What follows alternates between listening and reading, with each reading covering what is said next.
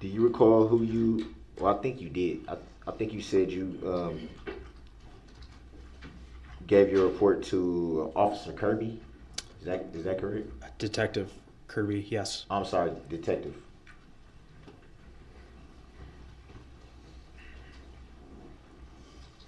Do you recall telling Detective Kirby that you were unaware of a vehicle on the parade route and you were unaware of people being injured?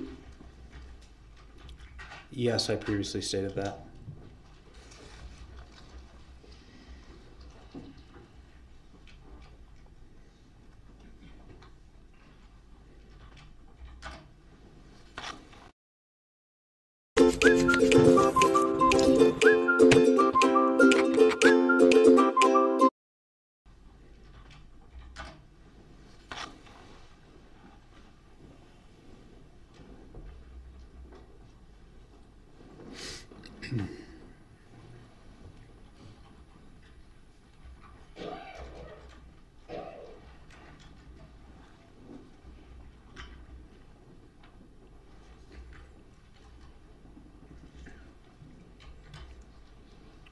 Were you able to make out a license plates from the vehicle when it passed you? I later learned that I must have, but I do not recall that. So from what you recall at the time that the vehicle was passing, you don't recall getting the license plate? At this time, I do not recall the license plate, but after I shot at the vehicle, I then responded up Main Street and started triaging victims. And after doing that, I met with officers, and because I couldn't get on the radio and give out as much information as I wanted to. So when I spoke with other officers, that's when I explained to them that I was the one that had shot. It was not a suspect shooting, it was me. And that the vehicle in question was a red Ford Escape. And I believe I was talking to Detective Casey, Specialist Moss, and I believe there might have been another officer there as well. And I must have provided a license plate to Detective Casey during that debrief on scene. I did not know about that until about 2 days later when I gave my statement to Detective Kirby and Detective Casey, because that is when I was informed by Detective Casey that I had actually provided him a correct license plate, but I don't remember that. Any reason why you didn't mention the license plates in your report? Because like I stated, I don't remember it. So it'd be fair to say if you don't remember it, then it's a possibility that you didn't get the license plate number.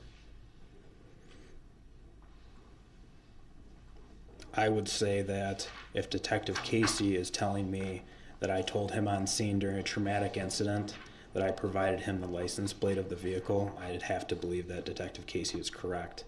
There's many things that you do not remember during a traumatic incident, and I believe that's because your brain prevents you from remembering everything.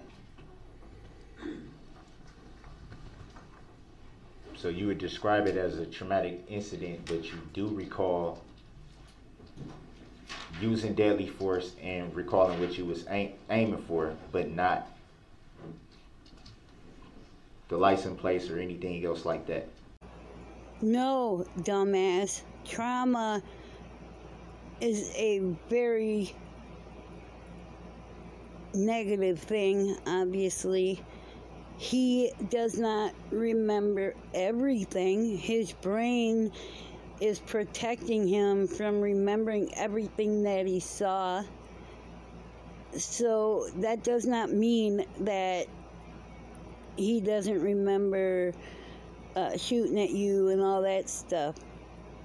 It just means that when he went down that parade route to see what he could do to help, that his mind, his brain, stopped him from remembering a lot of what he's seen and a lot of what he heard. It's what you caused. And you said he called it a traumatic event. Hell yes, he's not the only one. Everyone but you calls it a very traumatic event. Even for people that weren't even there.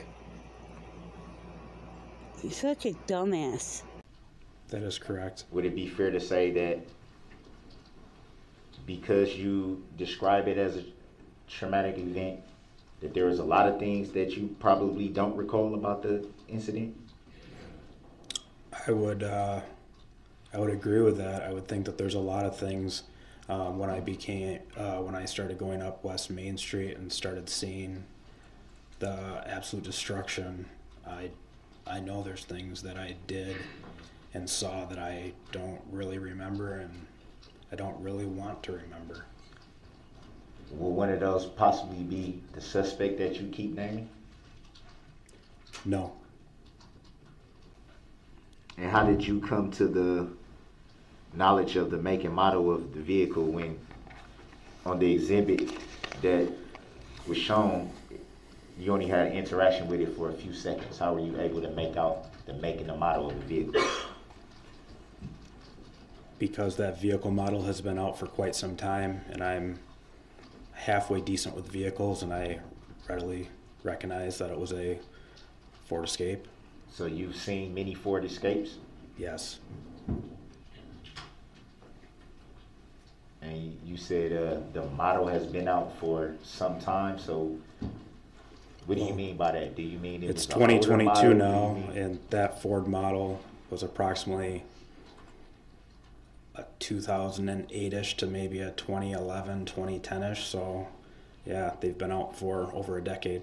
And how did you come to that knowledge of the estimate of the years that the model could have been? Would you agree that that's pretty difficult to know just off the bat? No. Would that be fair to say? No. So it would be pretty easy to tell the make and model and year of a vehicle just by looking at it. Not everybody is as dumb as you are, Darrell. Now, as far as cars, I'm totally dumb to that. I don't know what is what. There's certain vehicles I could tell, but not really. This man is a police officer. He deals with cars every damn day. He sees cars every damn day. He runs the licenses of all kinds of cars every day. So, yeah, he knew and he knows what the hell he was talking about and what he's talking about now. Like I said, he's not as dumb as you are, Darrell.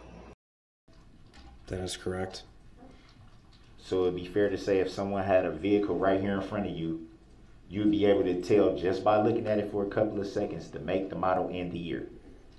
Depending on what vehicle it is, yeah, quite likely. I'm decent with vehicles. What do you mean by decent? I can recognize many vehicles that are manufactured. Part of being a police officer is dealing with vehicles. We run a lot of vehicle registration plates. So when you match the registration to a vehicle on a response, you become very well accustomed to the many different vehicles that are manufactured. Did you at any time see the registration of the vehicle that passed you? Like I stated previous, I debriefed with Detective Casey during the incident, and he stated that I gave him a registration number, a registration plate for it. I do not recall giving him that registration plate, but Detective Casey informed me that I provided him a correct license plate for that vehicle. Would it be fair to say that a registration kit would it be fair to say that that automatically links to the make and model and year of the car? Would it be fair to say that? That if you ran, or if we're judging by the license plates, if you were conducting a stop, and to do that you will have to run the license plates, would it be fair to say that all that information would come up in your computer when you run the license plate? That'd be fair to say? You had a lot of questions right there. So okay, let me back up then. So if you were conducting a traffic stop, okay, and you pulled up the license plates of the vehicle that you were stopping, okay, would the information registered to that vehicle show in your computer? If the license plate is actually accurate and current to that actual vehicle, yes. What does that have to do with all of this, Darrell? that if they run the plate, it could come up with the make and model of the vehicle? I know you're trying to insinuate that the only reason they knew the make and model and year is because they ran the plate, but that's not the case. They knew that before even leaving the parade route during their investigation. So try again, buddy. It didn't work. Just so we're clear, the information would come up though. That is correct. It should, as long as the system is working. And did you have a system or any equipment that could have assisted you in learning the make and the model and year of the vehicle at the time of the incident? No, I was on foot with no other equipment. So is it fair to say that you did not know that information until later when you were told by Detective Casey or another detective? No, because like I previously stated, I can recognize vehicles pretty well, and I knew it was a Ford Escape, and I knew the approximate year of it. You did testify that, and you can also see from the exhibit video, that the front end of the vehicle was damaged. Would that be fair to say? That is correct. And you can still make out the make and model and year of the vehicle with extensive damage. That is correct. Could you see the emblem of the vehicle at that point? I don't recall if I saw an emblem or not. I know the body style of the vehicle, and I knew it was a Ford Escape. Would it be fair to say that many SUVs have the same type of body build? I'm sure some vehicles do look similar. So that would it be fair to say that there's a possibility that you could not make out the make and model and year of the vehicle, especially with it being extensively damaged to the front? No. Just because you tore up the front of that vehicle by hitting those people and killing 6 of them, just because it's damaged like that does not mean that people can't make out what kind of make, model, and year it is. You're about as dumb as anybody has ever been. If you honestly thought, and you still honestly think, that this officer and other officers and other people would have not been able to figure out what kind of vehicle that was. I was confident that it was a Ford Escape. Did you notice any tints on that vehicle? The front windshield that I looked through, I know was not tinted, or it was not tinted enough to not make me recognize you. Did you see any tints on the side of the vehicle? Not that I recall. And if they were, they weren't that dark. You don't recall, though, for sure, if there were any tints to any windows of the vehicle you saw? Well, all windows are tinted to some extent. It just depends on to what percentage of tint that they come with. So I'm sure there is tint on the windows, because vehicles come from the factory with some level of window tint. So I guess to your question, was there any window tint? I'm sure there was, but not to a degree that would prevent me from seeing who was driving it. Explain what you mean by tint percentage. So there's different varying degrees of tint that you can put on vehicles. Can you elaborate for the jury? I'll object. Grounds. I'll overrule the objection. Mr. Brooks, please ask your question again. You stated that all cars come from the manufacturer with some level of tint, but you made a reference to percentage.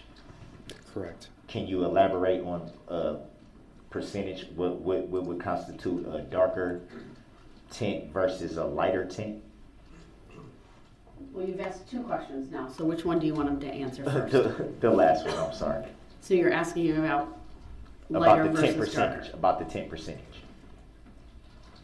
So like a 50% tint would be a lighter tint than like a 35% tint.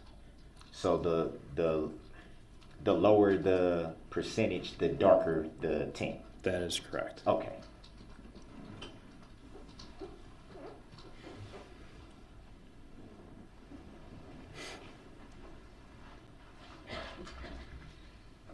You stated that you're pretty decent with making out make and model and years of vehicles based on your line of work. Would that be fair to say? That is correct. Would you know of the make and model of the vehicle that you saw that day?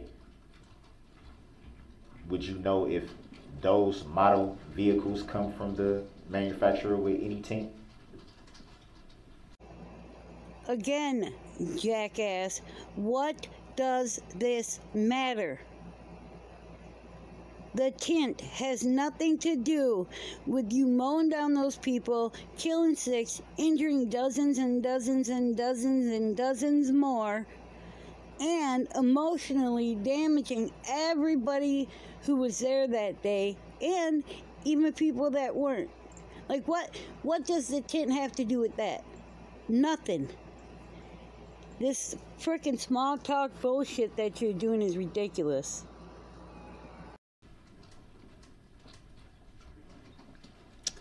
To be honest with you, I don't work for Ford, so I don't know if they come with tint, but I would assume, as most vehicles, when they come from the factory, they come with some sort of tint. I believe usually the front is approximately 50% tint, and the rears are usually, I think, 25 or 30 or something like that. So from your knowledge, the backer windows are usually coming from the manufacturer, maybe a little bit darker than the front. Correct. No further questions. And did you questioning this man for over an hour get you any further than what it was before you questioned him? No, because this, oh my God, you're just an idiot. If you think that this helped you, no, it harmed you, if anything. There's nothing that could help you. Nothing. I hope you guys enjoyed part 1 and this one. And I would like to thank you guys for watching. Please like and subscribe and comment down below any suggestions or any thoughts about this video.